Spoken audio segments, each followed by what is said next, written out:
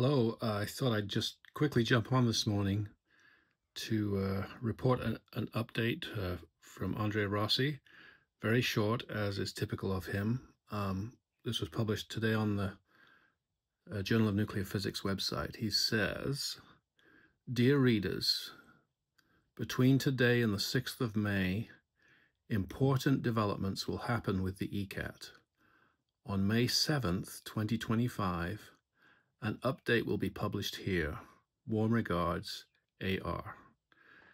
So it's pretty rare for him actually to come out with such an announcement unless there's something really important going on. Generally, he'll just answer questions, but to make a statement like this makes me think, at least, that there's something probably quite significant going on.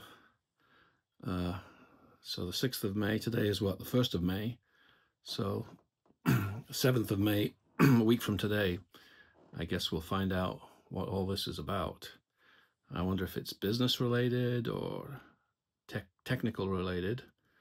It would be nice if there was some photos or videos to share, because that's typically, he doesn't like to do that. I think he's part of his privacy thing is he doesn't really like to share a lot of videos unless he can really hide things that he doesn't want people to see. So there we are, a short update. Let's wait in a week and see what happens.